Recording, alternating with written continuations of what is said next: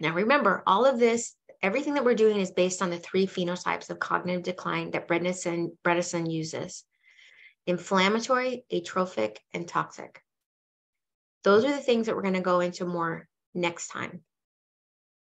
Inflammatory phenotype, we've talked a lot about high blood sugar and insulin, major obesity, being overweight even contributes to that inflammatory cycle. Exposure to foods that you're intolerant of, too much stress, that creates inflammation. Incorrect ratio of zinc to copper, also inflammatory.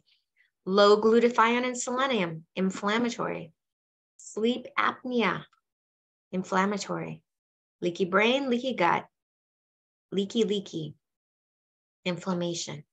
And then the chronic inflammatory response syndrome, CIRS, which is another thing that we'll look at.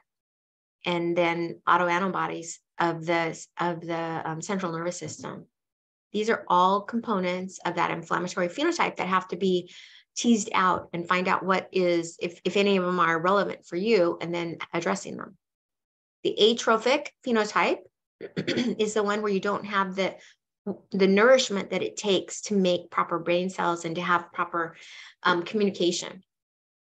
So this can be because you're not getting enough cholesterol, either because you're not making it or because you're taking a statin to bring it down low. It could be because your steroidal hormones are low because you're in menopause or andropause. You could have a low thyroid function, low magnesium, again, sleep apnea. The fat-soluble vitamins, B1, and then mitochondrial damage. All these things make it hard to have the nourishment, the energy that we need to have a healthy brain. And then the final one, the final of the 3 phenotypes, is the toxic phenotype that causes cognitive decline. This could be because of exposure to mold or mycotoxins, heavy metals, or a number of different infectious agents that undermine the quality of the brain.